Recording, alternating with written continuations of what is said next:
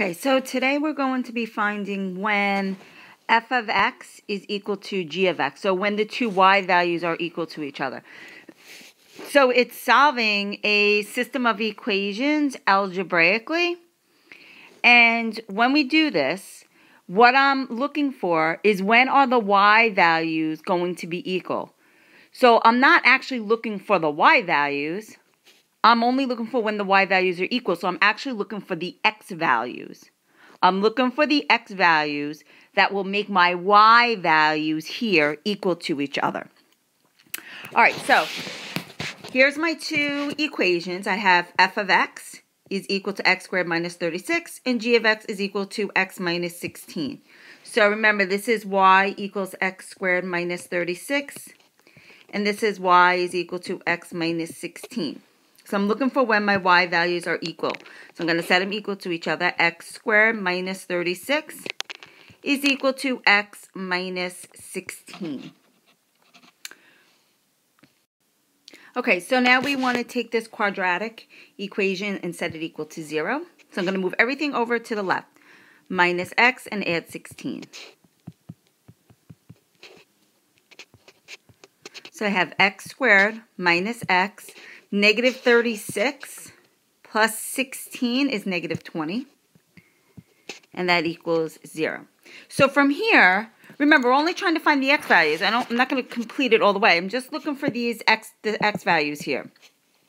So to solve this, I could either use the quadratic formula, I could complete the square, or I could try to factor this. Now, let's just take a look at if completing the square is a good option. So I do have a leading coefficient here of a 1, which is good, but my middle term here is a 1. That's what's in front of the x, so it's negative 1. So completing the square wouldn't be the best option because we would get fractions here. Not that it won't work, it'll work, but you would have to deal with the fractions. So your best thing here would be either to try to factor it or to use the quadratic formula. I am going to factor this because I know it's factorable here. So I'm going to multiply the first times the last here. I get negative 20x squared. So I'm looking for two numbers that'll multiply to 20 and subtract to give me a 1. That would be 5x and 4x. They have to be different signs. That's the only way to get a negative 20. When you multiply two numbers, have different signs. And then when I add them, combine like terms, I have to have a negative. So I have to have a negative 5 and a positive 4. Bring down the end. Bring down the front. And now I'm going to factor by grouping. So group the first two, group the last two. GCF of the first two is x times x minus 5. I have a plus here, so I'm going to put the plus on the outside. The GCF is 4 times x minus 5.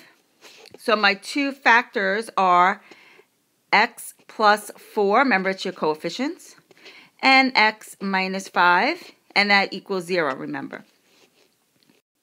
Okay, so we want to finish solving this up. I'm going to make my t-chart. Set each one equal to 0. X plus 4 equals 0.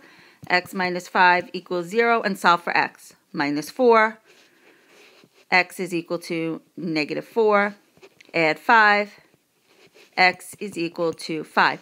And now I'm done. I just have to write something at the end here. And the reason why I'm done is because when are my my y values going to be equal? My y values are going to be equal, because remember, I set them equal to each other. My y values are going to be equal when x is negative 4 and my x is 5. So I'm going to write down here, f of x is equal to g of x when x is equal to negative 4 and x is equal to 5. All right, that's it. So I'll see you guys tomorrow. Have a good night.